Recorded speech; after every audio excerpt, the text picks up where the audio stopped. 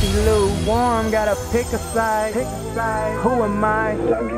True Jesus say.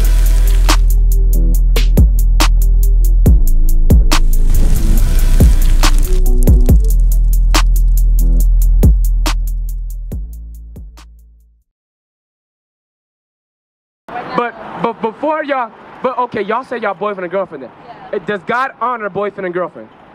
Well, not really. Not really. So why are you guys boyfriend and girlfriend? You guys say you're Christian, you believe in the Bible, you believe in God, but yet everything you say you're doing contrary to God. And I understand, sis. You know why you do that? Because of this. Yeah. Right. This man taught you that's okay. But what the Bible say? Hebrews 13:4. Hebrews chapter 13, verse 4. Marriage is honorable in all, and the bed undefiled. So guess what? Does God honor boyfriend and girlfriend or marriage? Yeah. Marriage. So there should be no boyfriend and girlfriend. And the Bible is called courting or proving. Proving meaning what? You have supervision, right? And guess what? You're getting to know one another, and you're making sure, guess what, that you have to make sure that he fears God and he's going to fulfill his role as a man, as a leader, right? And then he has to prove you that you're going to keep the commandments and that you're going to submit unto him. But there's no boyfriend and girlfriend. There's no touching and holding hands. There's no kissing. There's no, there's no sex. There's none of that stuff. There's no boyfriend. There's proving y'all getting to know each other to decide if you're going to marry. Because marriage, how long is marriage supposed to last? Till you die, forever. There's no divorce in the Bible. The only way you divorce if the woman steps out and commits adultery. That's the only way you can divorce. Other than that, you got to stay together. There's no divorce. Guys do cheat on the females. Guys do cheat. Huh? Guys do cheat on the females. Yeah, guys. God does what on the female? Cheat on the females. God cheats on the females? Yeah. What do you mean God cheats on the females? Oh, you said guys. Yeah. Men, okay, yeah. Give me Matthew 19. Because yeah, people do step on the divorce, but guys is divorce. So is that okay though, sis? Nah, it's not. It's not okay. And God, listen, and God is not okay with that either. But, we're going to see what the Bible says about that. Leviticus 9, Matthew 19 and verse 9. Matthew chapter 19 and verse 9. And I say unto verse 8. Verse 7. Verse 7. They say unto him, why did Moses... Start at verse 4. Verse 4. And he answered and said unto them, have you not read that he which made them at the beginning made them male and female? So it says God made male and female. There's only two genders. There's no bisexual, bigender, cisgender, all that crap they make up, the LGBTQ. Guess what? They don't repent, they're going to die. If they don't repent, right? Read. And said, for this cause shall a man leave father and mother and shall cleave to his wife. So a man, he's going to leave his mother and father, and the woman's going to leave her mother and father, and they're going to cleave to them and become husband and wife, married. Not boyfriend and girlfriend, sis. Not boyfriend and girlfriend. Right? Read. And they twain shall be one flesh. Wherefore they are no more twain, but one flesh. What therefore God hath joined together, let no man put asunder. So if you guys are getting married under the God's laws and commandment, not under the white man, you know what I'm saying? Right? Under how God told you to get married, guess what? He put that together. But if you do it any type of other way, God didn't put that together. Right? Read. They say unto him, why did Moses then command to give a writing of divorcement and to put her away? He said unto them, Moses, because of the hardness of your hearts, suffered you to put away your wives. But from the beginning, it was not so. So before Christ came on the scene, Moses allowed the Israelites, allowed the men to divorce their wives. Like for an example, if a man got married and said he didn't like the way she was cooking, he's like, man, I'm getting a divorce. I don't want to deal with her no more. Or her big toe is too big. I don't want to marry her. I don't want to deal with her. I'm giving her a divorce. Or her breasts stink. I don't want to be with her no more. I'm gonna get her a divorce. Right? Because we was wicked. We wasn't right, sis. I'm not saying all the men are right, sis. I'm not saying they were all right. We was messed up in the head too. But Christ was saying it wasn't supposed to be like that. Because when Eve messed up in the garden, right, when she sinned, did Adam and Eve get a divorce? No. They stayed together, meaning they had to work with the problems that they had. Now, let's see further what Christ said. Read. And I say unto you, whosoever shall put away his wife, except it be for fornication. Except it be for what, sis? You got to pay attention. See, you're not paying attention. Read it again from the top, verse 9. And I say unto you, whosoever shall put away his wife, except it be for fornication. So what's the only reason why a man could put his wife away, get a divorce? If the woman commits what? Huh? No, if a woman commits what? Fornication. Or she steps out on her husband, commits adultery. If you're married, if a woman is married and goes lay down with another man, guess what? He is supposed to divorce her. You do not take her back. There's no, oh, I forgive her and she can come. No, it's a wrap. You get a divorce, no more. That's right. But anything outside of that, a man cannot divorce his wife. Right. Unless she stops keeping the commandments and denies the faith. That's a different story. But if she commits fornication, right? If she commits fornication and lays with another man, he's supposed to divorce her and not take her back. He's not supposed to take her back. Now, so to go back to what you're saying, sis, when it comes to marriage, first of all, there's no boyfriend and girlfriend. You got to prove, right? And I'm telling you right now, sis, you're telling me that you haven't laid down with a man. I'm saying this.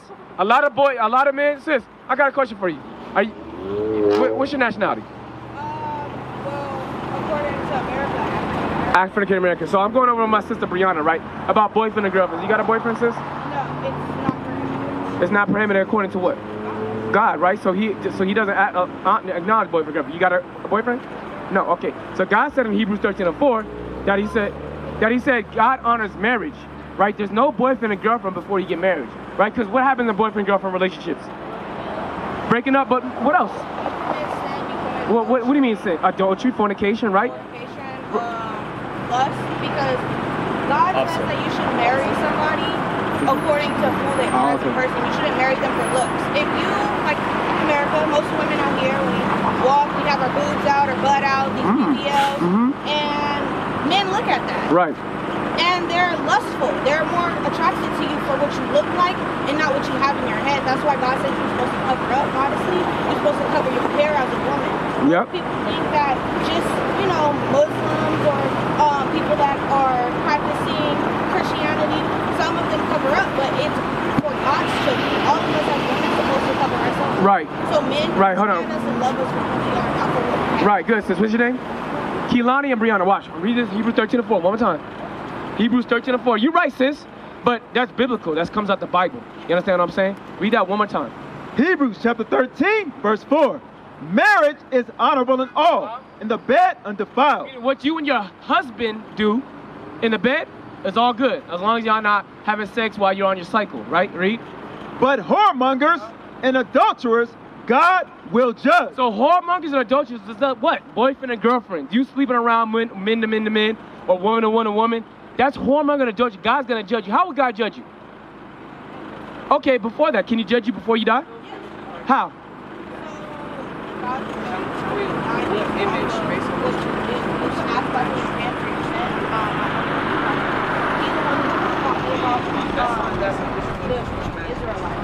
So he practically wears the shingles. The shingles? Fringes. The fringes. I call them shingles. All right. But he taught me everything that I know. Hey, brother, come close. Come close, brother. So it's like, God, you can ask God to forgive you for your sin, but most people, they think, oh, I just ask him and it's done. It don't work like that. Forgiveness is repenting and not continuing to do your sins over and over. Okay, I'm going to show you how God's going to judge you, right? There's a way to judge you. Deuteronomy 28:16. My brother, question, you got a girlfriend? You dealing with a girl? You ain't dealing with no, how old are you? 16. 16? You in high school still? Yeah. So we ain't dealing with no woman. You sure? It's me right now. It's just you right now. But have you in the past? Yes. Okay, all right, look what the Bible says. We just read Hebrews 13:4 that God will judge adulterers and whoremongers, those who sleep around, boyfriend, girlfriend stuff. God's going to judge you. Here's how he would judge you. Read that. Deuteronomy chapter 28, verse 61. Yeah. Also every sickness and every plague which is not written in the book of this law, them will the Lord bring upon thee until thou be destroyed. My brother, what's your name? Jason, Kalani, Brianna. Hold on, Brianna, Kalani, Jason. Y'all read the Bible before, right? Where in the Bible do you read about AIDS? When God gave the plague to, who was that? Egypt. Did he give the plague to Egypt? He didn't give him AIDS though. Where in the Bible do you read about syphilis, gonorrhea, herpes, what else do we got? HIV. HIV, genital warts. Where do you read about that in the Bible? I haven't. You don't. You don't. But God said all these diseases, because those are diseases, right? And all these plagues that is not written in the Bible, He will give to our people. Right. Who in this earth has the highest rates of STDs? What people? What population? African American. Blacks and Hispanics. Real. We lead that. You know why? Because we don't honor marriage. Real. We want to sleep down with women want to sleep down with every man, and every man want to sleep down with every woman. And so guess what happened? You pass around diseases. God said, if you break my law of marriage and you go outside of that, I'm going to judge you as a nation of people. That's why the blacks and Hispanics, we deal with those type of diseases and stuff like that, because we do not have the fear of God, right? That's what happens in our communities. So sis, that's why I say, I'm telling you, boyfriend and girlfriends, they lay down with each other. And guess what? You guys argue, y'all already off on a bad start because y'all not proving each other, dealing with each other based off what God says. Y'all is truly lust. I'm telling you straight. So guess what? Y'all gonna lay down with each other, right? And then one day He's gonna get mad. He's gonna leave you. And God forbid He leaves you with a baby, because guess what that makes you now? The mom? A mom that gotta raise a kid by herself. Isaiah 3:12. Now, does God talk about women raising children by themselves? Does God talk about that? You grew up with both your parents? No. Who you grew up with? Mom. Your mom? Your pops? Mom. Your mom. Where was your father at? You don't know, right? What about you? Foster kid, but Foster kid, my grandma okay. raised me. Your grandma raised you, okay, and then you did grow up with your parents, right? And your father passed, okay. But hold on. I gotta take this. All right, Isaiah 3:12. Watch this. This is another judgment, right? Read that. Listen, for the simple fact of doing boyfriend and girlfriend and not honoring marriage, look what happens to our community. Isaiah 3:12. Isaiah chapter 3, verse 12. Read. As for my people. That's for my people, the Israelites, the blacks, Hispanics, and Native Americans. Read. Children are their oppressors. Who oppresses our people? Is it the older people in our communities? That oppresses us? Yeah, who's over here causing chaos in our communities and stuff like that? Is it the older people or who? It's both. It's the young and the It's the younger generation, most of them. Yeah. The teenagers, the 13-year-old, 14-year-old, 16-year-olds, 21-year-olds, 22-year-olds. They're around going in these gangs in the ghettos, and they're the ones that are going killing each other, shooting each other, selling drugs to each other. Right? That's what happened in our community, the black and Hispanics. Read that again. As for my people, children are their oppressors, and women. Read it again. As for my people, children are their oppressors, and women rule over them. Wait. Who rules over them? And women rule over them. Who rules over them? And women rule over them. So the reason why these little kids, these bad kids out here who oppress us, that are moving like that, is because they're being raised by single parent mothers. Women are raising them by themselves. It's not supposed to be like that. God designed it for kids to grow up with their mother and their father. But a lot of times the father's not in the picture. You know why? He laid down with the mother. He said, I don't want to deal with this commitment, and I'm gone. That's why God said you have to get married, get papers legally. That boyfriend and girlfriend stuff is gonna. If you keep doing that, we're gonna have that right there. Back, give me 1 Ezra 5 and 8, 2 Ezra 5 and 8. Right, we're showing y'all what happens in our black communities. Y'all gotta understand the Bible is our history book. The Bible is the book of life. This is the only thing that's gonna clean our neighborhoods up. We gotta understand, we the Israelites, everything they taught to us in Christianity are lies. Are lies. We gotta get out of those churches and start keeping the God's laws and commandments as Israelites. You understand what I'm saying? Yeah, right? Bible. I mean, if you read it, Christians and Catholics, they have these idols, right, images up, but yet if you open the Bible and you read it, God says, what did He make man out of? Dust. Right.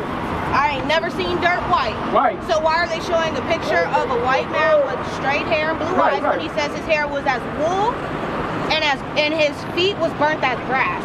It's an image of a black person. Right. Yeah, I know, my uncle teaches me. Right. 2 Ezra 5 and 8. I'm gonna show you something. 2 Ezra. Because you said something nice about the hair, right? I'm gonna show you. Hey, Rihanna, don't go nowhere. Watch this. Go ahead. 2 Ezra chapter 5, verse 8. Read. There shall be a confusion also in many places. So in many places, confusion, meaning God's laws and commandments is not being taught to our people the right way. We're the ones coming out and showing our people the truth out of the Bible. Read. And the fire shall be sent out again, and the wild beasts shall change their places, and menstruous women, wicked women, read, shall bring forth monsters. Those monsters are talking about those children that they have. Those children they have with a dude, a no good Negro, who lays with him and he leaves, and now she got to raise them, and she raising them all crazy. He's raised up to be effeminate and emotional. He's raised up to hate his people, right? And do the same thing that his father that he never met, he does the same thing. That's what happens. That's why we got monsters in our community. That goes all the way back to us, sis. Boyfriend and girlfriend. Dealing with stuff like that. We can't be doing that, sis. You understand what I'm saying? We got to go about, if God said it's not right for a man or a woman to be alone, right? You understand what I'm saying? So marriage is a good thing. It's good that you want to be married, right? A lot of sisters, they don't want to get married. That's out of order. Y'all supposed to be married. Y'all supposed to get married, marry young, have children. But you got to go about doing it the right way, or God's going to judge us as a nation of people. What is a nation? Nation is family. Nation is community. Nation is men leading by example. Nation is women's support. Nation is children with role models. Nation is unity. Nation is you.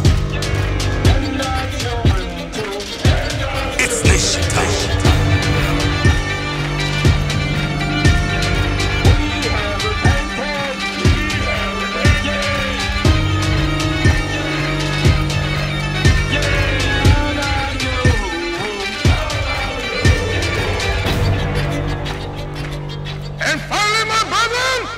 Be strong in the Lord. His word